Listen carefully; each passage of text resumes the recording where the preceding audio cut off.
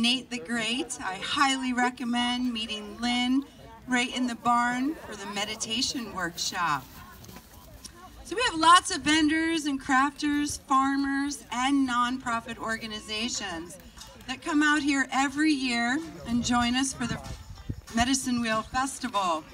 This year, we are honored to have the Alternative Energy Associates, Angel Card Readings, Anna Latini, the Avian Wildlife Center. Yeah, Giselle's going to have some birds here soon, too. A lot of that tomorrow. Barnyard Moments. Bill Turan. We have the Dana Ray Farm and Earth Unlimited.